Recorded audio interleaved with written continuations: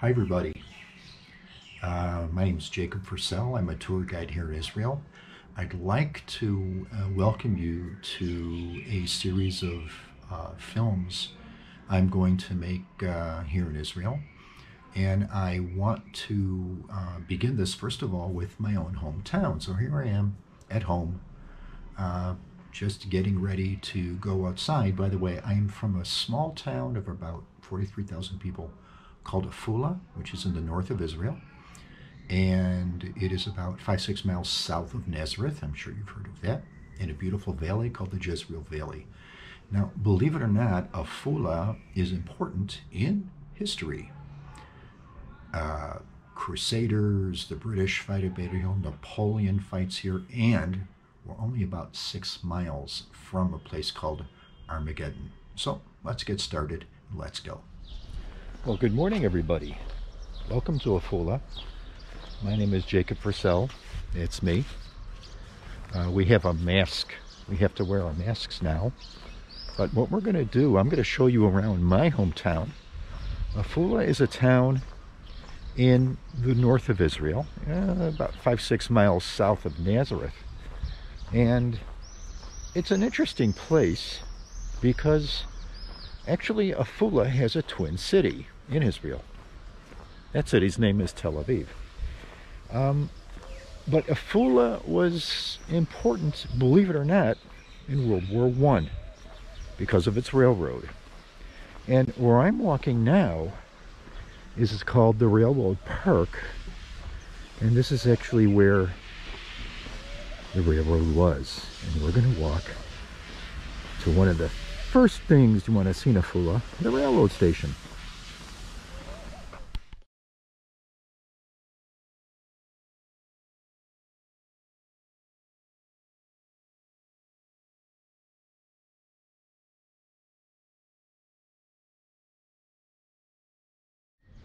So here we are at the railroad station here in Afula. It's a national landmark today. We see the one of the rails that were originally put down here in 1905, because this was a rail system that connected the port city of Haifa. Of course, all this built under the Turks, and it went across the Jordan River and all the way to Damascus, and from Damascus it went to Mecca.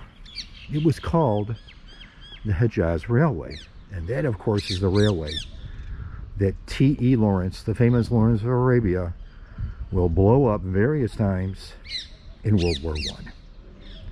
So this is the train station, and still here in Afula. Water tower. Next on our list, Crusader Fortress.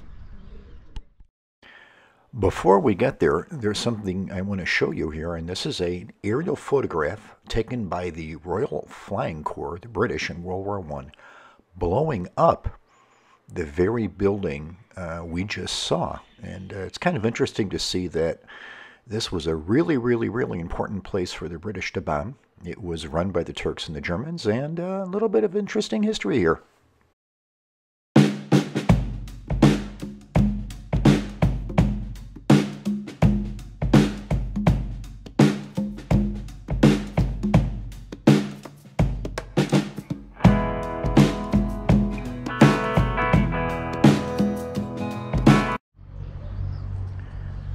Well, hi, I'm back. Welcome to the Citadel and Gate. This was a Crusader construction here, as the sign tells us. And what we see is kind of interesting. If we walk around here, let me just hop up here, you'll see that there's a interesting block of stones here, this thing right here. And that, folks, is a sarcophagus.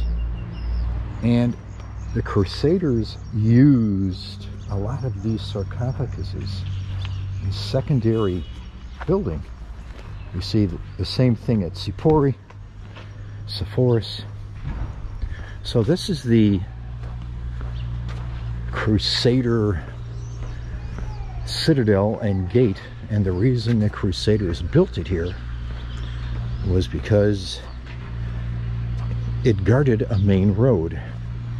And you can see here that there is remains from the Iron Age, about 3,000 years ago.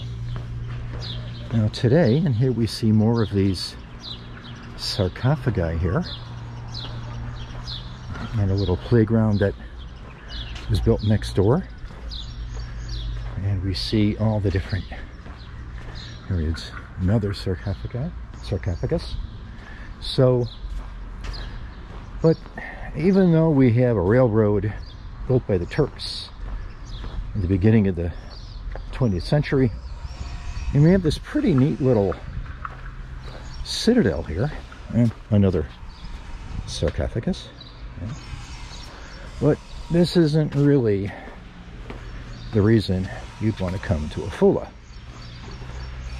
because the reason you want to come here is to get something that Israel is quite famous for: falafel.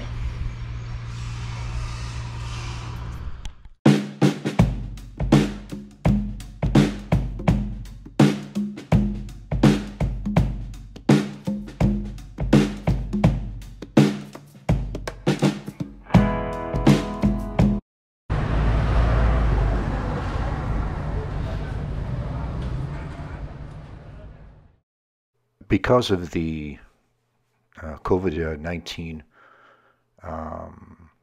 threat, you can see here at Falafel Golani that business ain't too good.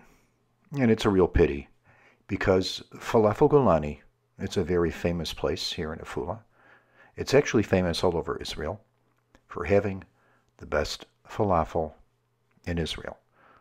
And believe me, I've taken people here, some pretty tough customers, that have said, tell you what, if this isn't the best falafel, you're paying for it. And it was the whole family. And guess what? I didn't end up paying for it.